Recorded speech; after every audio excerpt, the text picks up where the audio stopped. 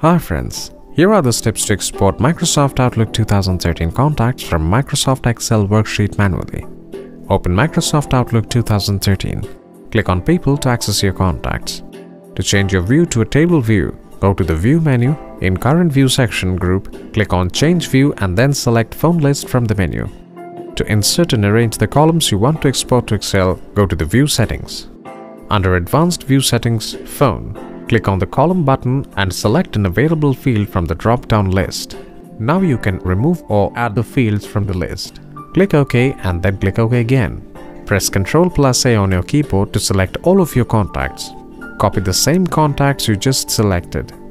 Open Microsoft Excel on your computer and then paste all the contact information. Now you can save the Excel sheet. Have a nice day.